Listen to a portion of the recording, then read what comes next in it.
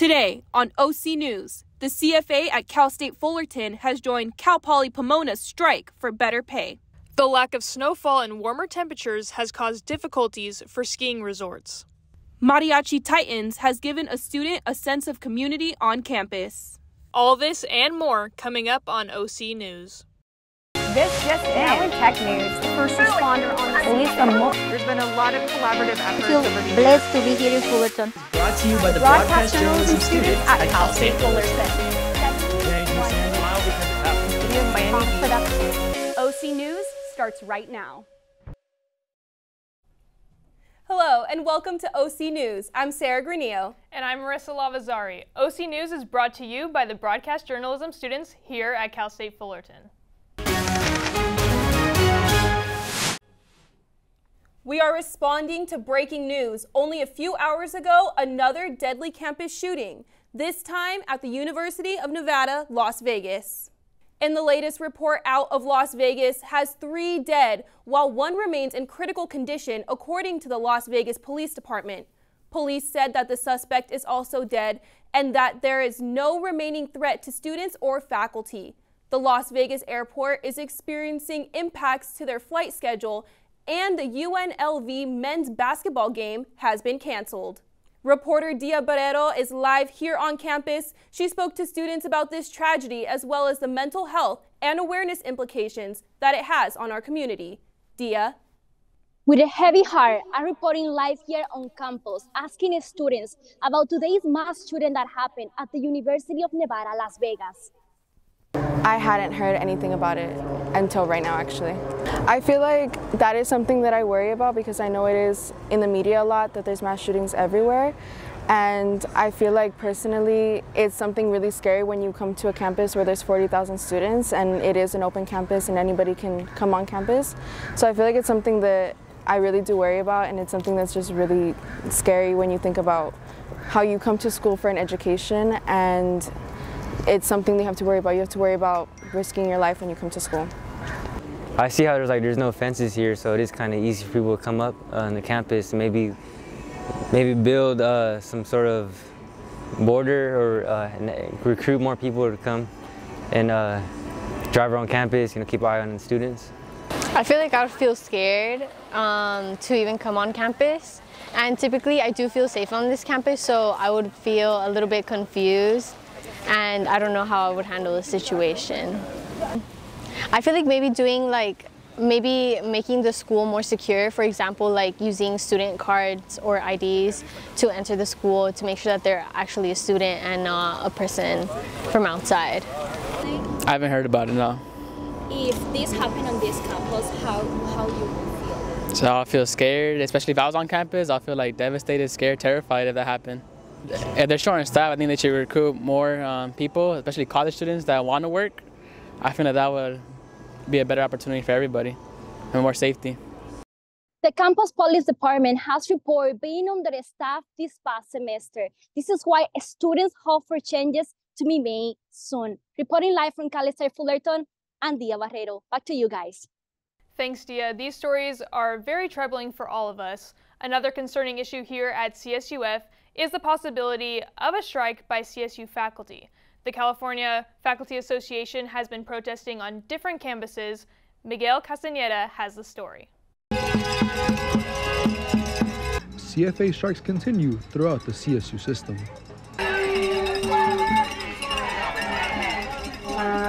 We're supporting Pomona. I'm at Cal State Fullerton, so I'm on the bargaining team, but I did not help organize it. I'm a bus captain, yay!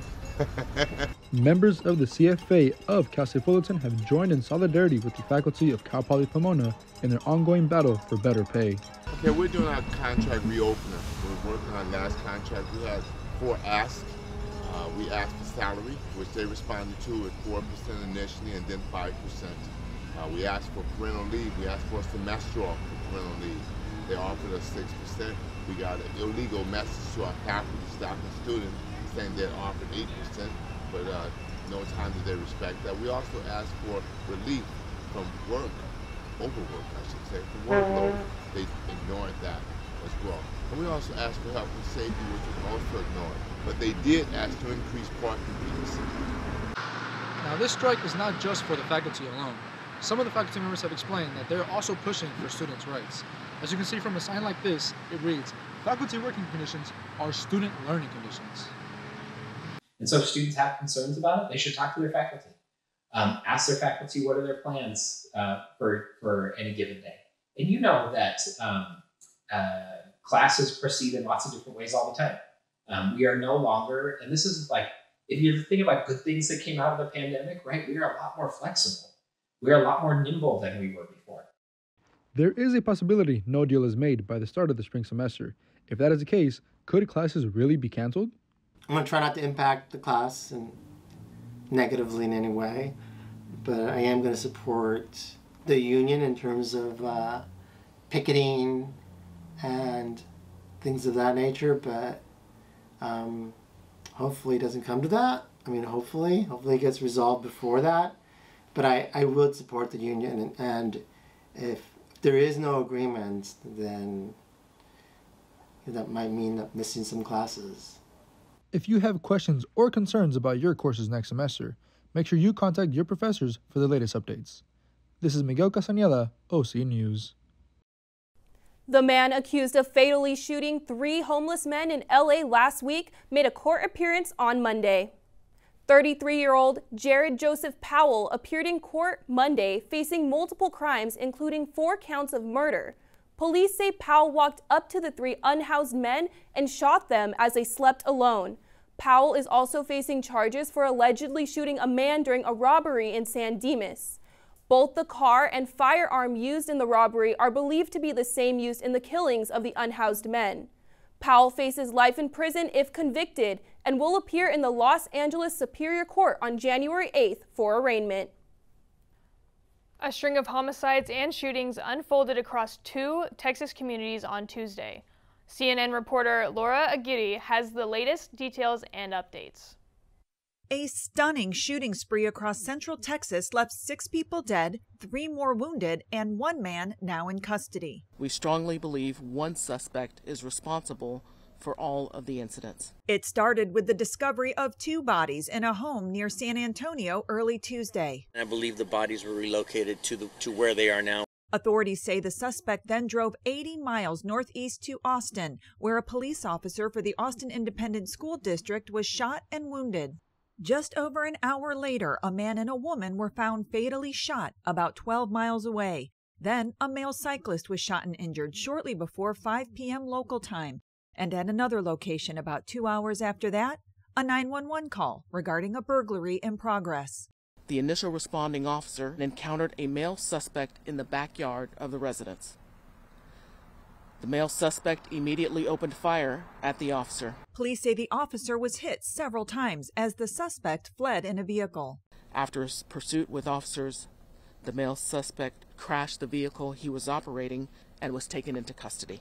The officer's wounds were not life-threatening, says law enforcement officials, but another 2 victims were found dead inside the house connected to the burglary call. So far, it's not known why the alleged gunman, named by police Wednesday afternoon as 34-year-old Shane James, targeted his victims. The nature of the relationship, if any, between the victims and the suspect is unknown. I'm Laura Aguirre reporting. Republican candidates are facing off tonight in Alabama in the 4th presidential debate. The stage is shrinking just weeks ahead of the 2024 presidential election kickoff. Only 4 Republican presidential candidates qualified for the 4th Republican national debate. Former governors Chris Christine and Nikki Haley, alongside current governor Ron DeSantis and entrepreneur Vivek Ramaswamy, will face off in Tuscaloosa to qualify for the debate. Each candidate needed 80,000 unique donors and poll votes above 6%. Former President Donald Trump will not be in attendance, as he will be at the fundraiser for his campaign. Coming up on OC News, tomorrow, December 7th, marks National Pearl Harbor Remembrance Day. Plus, get to know the founder of the first ever Mariachi Club at Cal State Fullerton. And despite setbacks and challenges, Disney content creators are following their passion. All this and more coming up on OC News.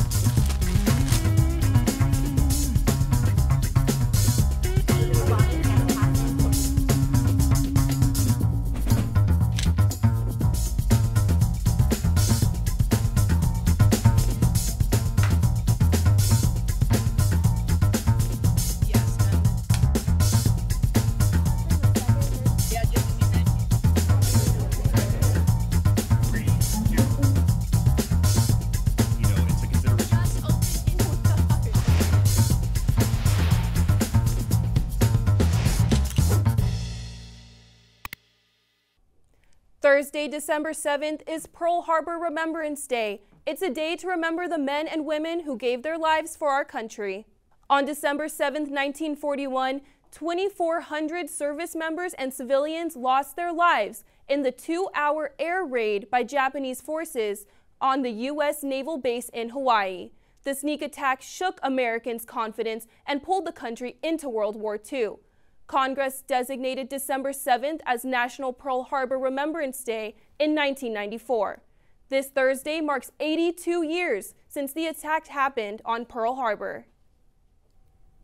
After more than 25 years in the police force, Campus Police Captain Scott Willey has decided to retire next year in order to enjoy the adventure we call life. Reporter Adam Garcia has the story. Growing up, Captain Scott Willey didn't always know that he was going to be a police officer, having interests in music and acting, but he would remind himself of how he grew up around people who served their communities.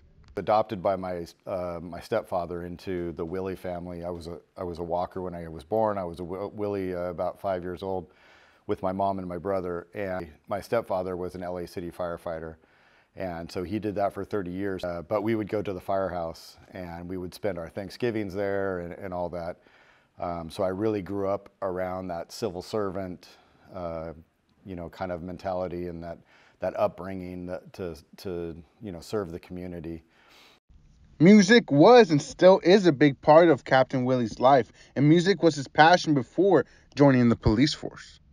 That side of the family that was really into music, so I got that bug, and I was in some plays and musicals when I was younger, and I wrote music for some of the plays that we were in, and just really enjoyed that.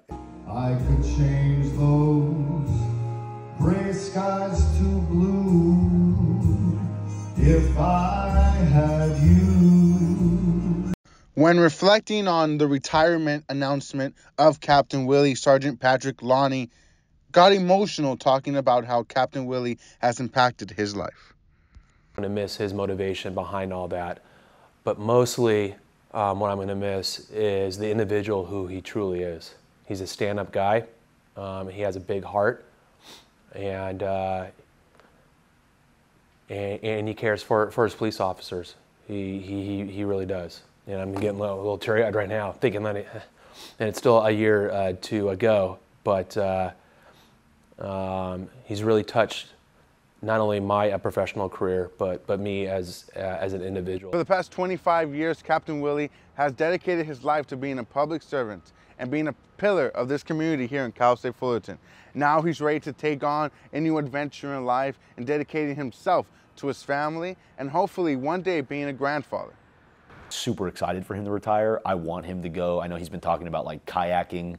He's been getting into pickleball. He wants to go do stuff on a lake. Like, I'm all for that. I love that stuff. My sister is having a baby soon, so him being there for her and my family is going to be really cool. So I couldn't be happier for him. That and my retirement, it's all about family. My daughter just got married, so there's a possibility that she'll have a child sometime soon, and I'll be able to watch the baby if I'm not working. So that's another big goal. So pretty much that guides everything that I do is family. This is Adam Garcia with OC News. Back to you guys in the studio. The holiday season is right around the corner, but temperatures haven't really shown it. Weather reporter Marcus Olvea is here to tell us what we have to expect for the weather as the semester winds down. Marcus? Thank you very much, Sarah. We are currently in the middle of winter. It is time for sweater weather, but reports have indicated that it's the hottest year in 2023, so it might not be sweater weather. And we're exactly 19 days away from my favorite holiday in December, and that's Christmas, and it's on a Monday this year. Let's go over the current temps. Weather conditions for today in Fullerton will be sunny during the day with a high near 75, southwest wind around 8 miles per hour. Humidity is at 63%, and today's sunrise will be at 6:42 a.m. and sunset will be at 4:42. Next, let's go over the Fullerton 5-day forecast. Thursday, the temperatures will peak as high as 69 with mostly cloudy skies, and the lows will be in the high 40s during the night. On Friday, the weather stays static with highs reaching up to 69, and the only difference is those sunny skies making an appearance. During the night, the lows will dip into the 40s. Plan to go enjoy our California beaches because Saturday we'll have the temperatures in the 70s with lows in the 50s with sunny skies. And on Sunday, expect it to warm up by a couple degrees to highs that climb to 76 degrees. The temperature will stay cold with lows in the 50s. And for our national news, our friends to the north, specifically in Seattle, are getting pounded by rain, resulting in preliminary flood stage records last Tuesday afternoon. And be careful when crossing large amounts of water on the road due to potholes. And in Washington State, the heavy rain caused rivers to overflow that collapsed the side of a highway. And that's all the weather I have for you. Back to you, Sarah. Thank you, Marcus. We're not quite done with the weather news. Less snow is falling globally as the Earth continues to warm, which is having negative effects on ski resorts. The United States is experiencing milder winters by around 2.3 degrees, according to meteorologist Bob Henson. This is causing less snow to fall not only in the Sierra Nevada mountains, but around the globe. As winters warm, ski resorts that were on the fringe of snowmaking conditions are closing because they can't provide enough snow to ski on. Artificial snowmaking creates a snowpack, but has a significant impact on the environment. Paulina Herrera, best known as Paulina Clothing, is a recognized artist from Central California. Reporter Dia Barrero has her story. Paulina Herrera is a Mexican-American Dia de los Muertos makeup artist and a fashion designer from California. Her passion comes from her Mexican family roots. So my passion for Dia de los Muertos starts with my family roots. My dad was very passionate about our culture. And even though I was born here in the United States, I feel like that I'm very strongly connected with my roots and celebrating my family lineage, my Mexican history, and the beautiful culture that Dia de los Muertos embodies. Because of her talent, she has so many clients that wish to become a Catrina at least one time in their life. It is my first time. I've always wanted to do it. When I saw Paulina's work, I was mesmerized, loved it. And I said, this is it. I didn't even bother checking price, anything, nothing. I saw her work and I fell in love with it. Lily Contreras, another of Paulina's clients, mentioned that if she was going to do something like this, she will do it with someone that has passion for it. Is that your purse? Well, I've seen her work. It's amazing.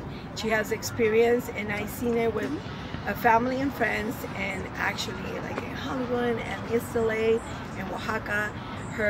She has passion for it, and I thought if I'm going to do something like this, might as well with somebody that has the passion. Paulina Herrera is not only a Dia de los Muertos makeup artist, she's also a fashion designer with 18 years of experience.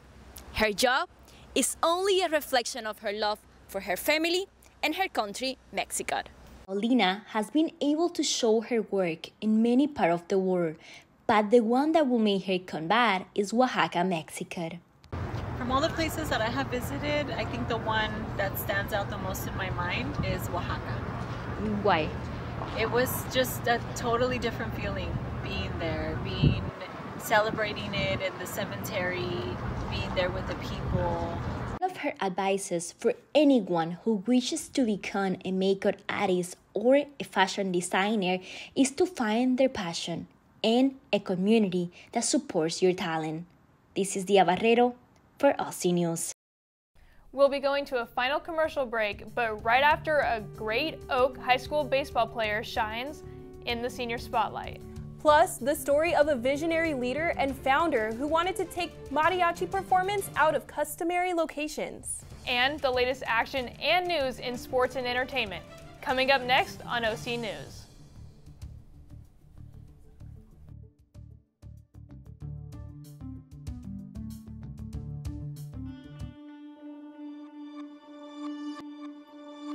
You'll be the first, mija.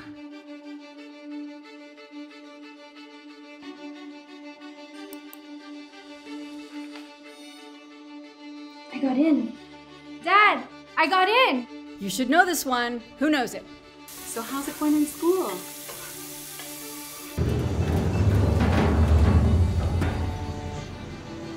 Finish those before you go. Management function that seeks to develop mutually beneficial relationships with all of our audience.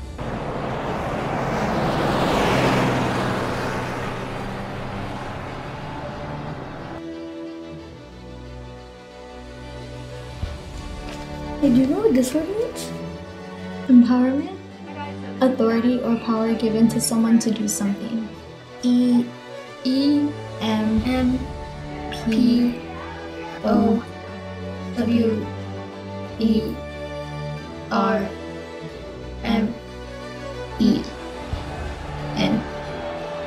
T.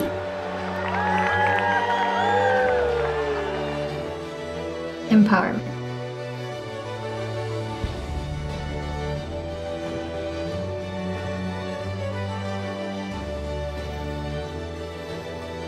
5.6% of high school baseball players will go on to play college baseball. Only 0.5% of all high school baseball players will play professionally. Reporter Nathan Glendenning got to meet a high school baseball player that has a chance to do both.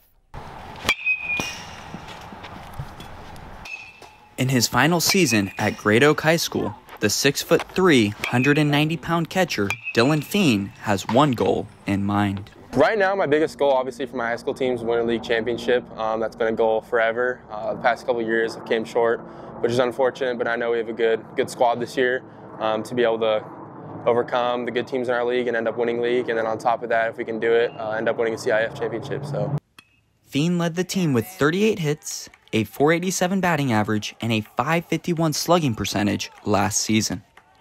He is ranked as the second best catcher in the state of California for the 2024 class. The switch-hitting catcher likes to lead by example. For me, I don't like slacking off whatsoever with whatever I do.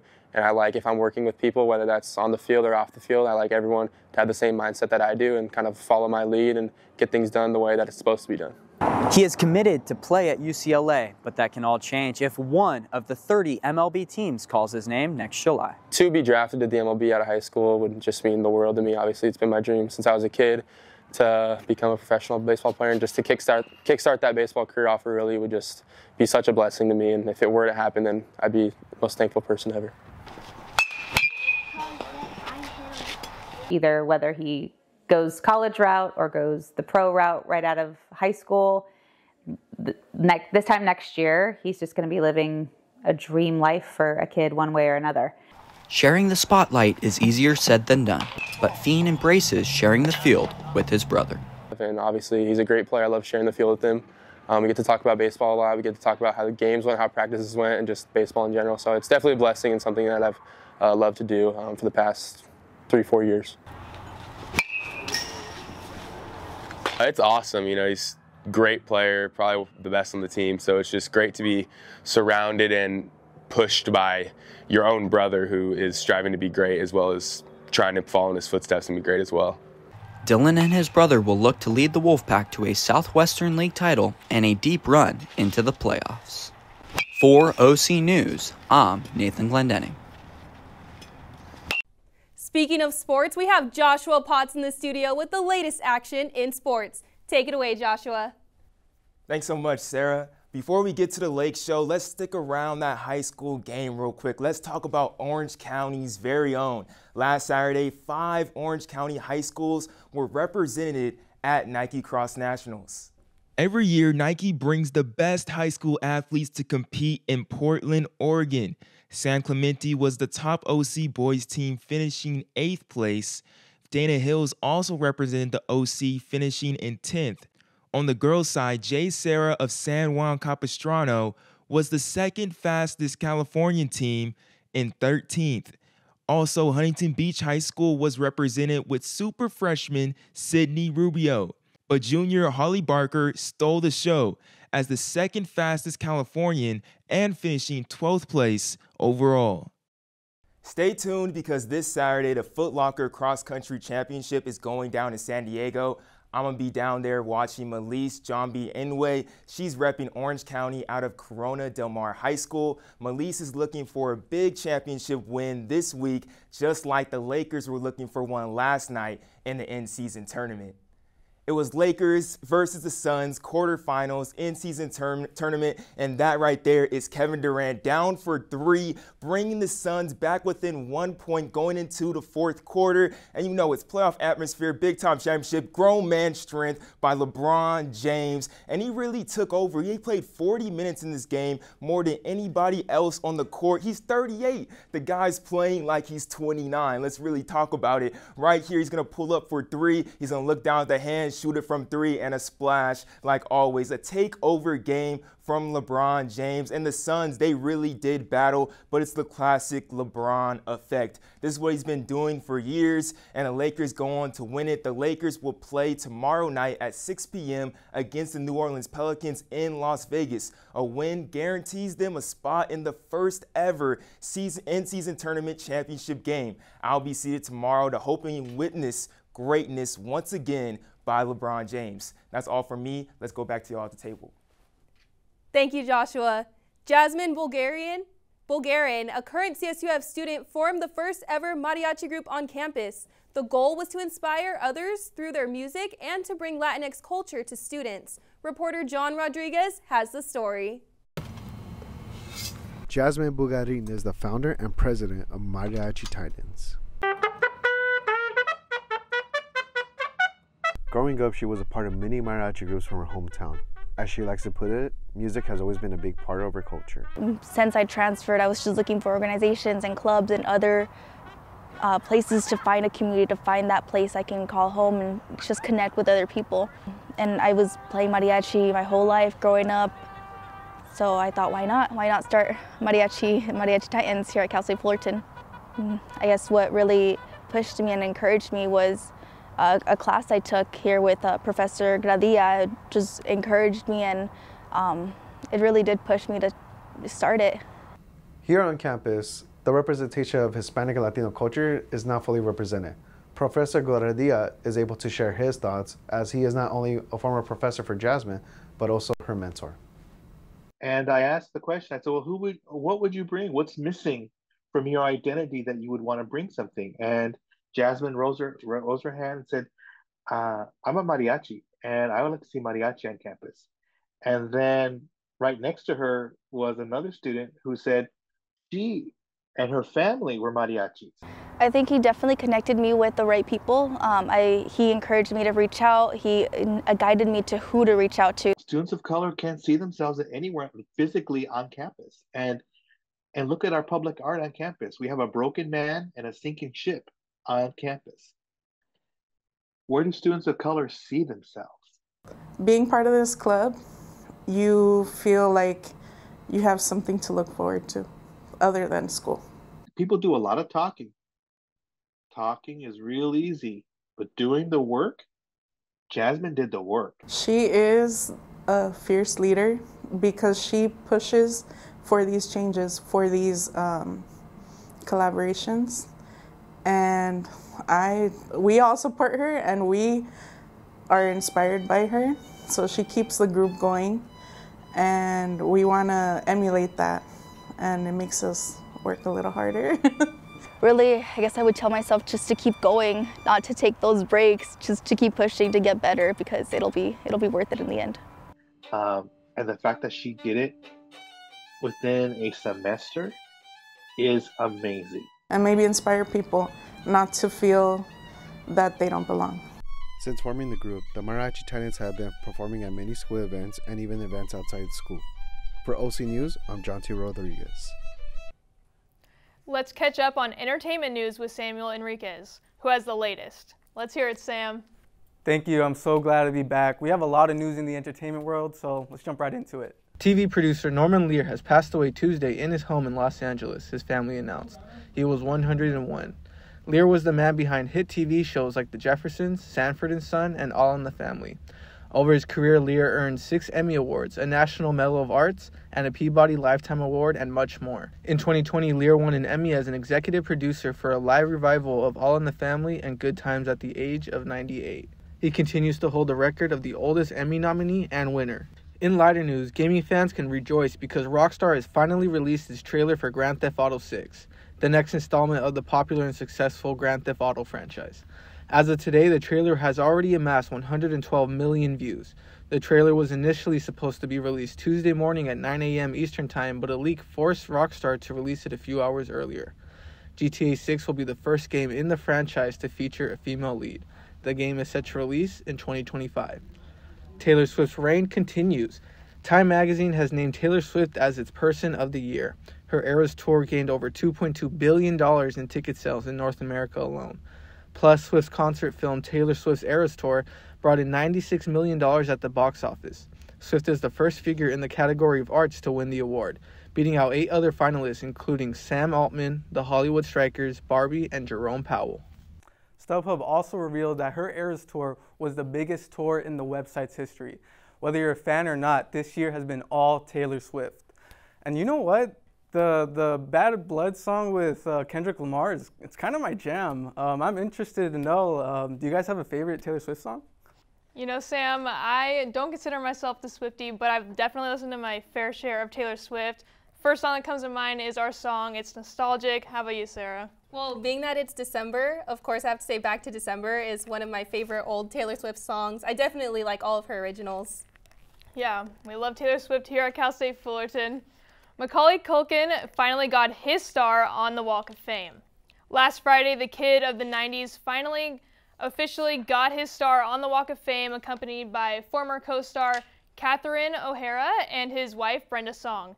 The 43-year-old Home Alone star was emotional and seen wiping away tears. Listening to the speech given by his former on-screen mom, O'Hara spoke about how much Culkin has grown and his evolution in the 33 years since filming both Home Alone films in the 90s. She also added the franchise is and always will be a beloved global sensation.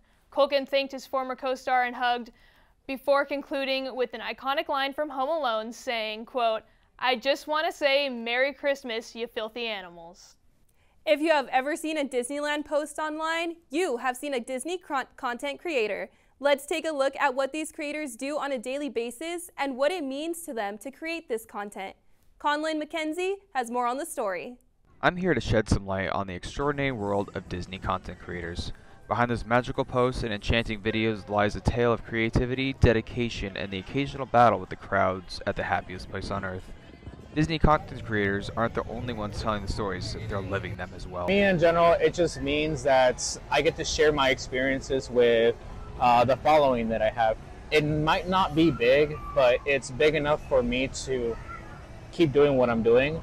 A lot of what I do is I review food, I review drinks, and most of the time some merchandise every now and then whenever it comes out.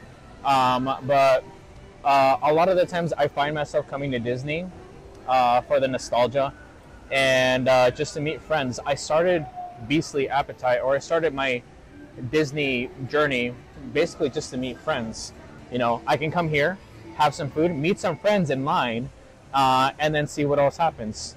It means the world to me being in the position that I am right now because I can use my platform to do some good, spread some good kind of knowledge of the Disney parks. And not only that, but Disney in general works with a lot of small companies, a lot of small businesses in general. So if I can highlight those small businesses, it means the world to me whenever somebody goes to that actual business and says, I came here because of Beastly Appetite. That's like the best thing in the world.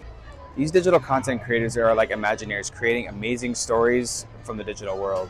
It's not always about the rides or the characters or even the atmosphere here at Disneyland. Sometimes it's about the content creators creating the magic behind the land. It does have its perks though, from characters recognizing you to even Disney reposting your videos. Sometimes it has its challenges, trying to battle between the magic and the authenticity of your video. It's a lot of fun. I really enjoy it. I like making content here. There's obviously no shortage of it. I love covering the food, the events going on, and some of like new characters that are coming out. It's so much fun. I love meeting people here that watch my content. They're all extremely sweet, and just knowing that my content is reaching quite a few people is one of the coolest feelings ever. I never thought in a million years that I would be making videos that would reach anybody. So it's just a really cool feeling. I'm having a lot of fun. So the next time you scroll past a magical post, remember, behind the scenes, there's a creative force turning dreams into digital reality. Reporting live from Disneyland, I'm Colin McKenzie with OC News. That's all we have for you tonight. We want to thank you for joining us this evening for our last 4:30 show of OC News for the fall semester. We will resume in the spring semester at the end of January. We also want to give a big thank you to our production crew, from our executive producer to all of our reporters. Make sure to subscribe to our YouTube channel at Titan TV CSUF. Our final show comes to you in just a few minutes. Have a great evening.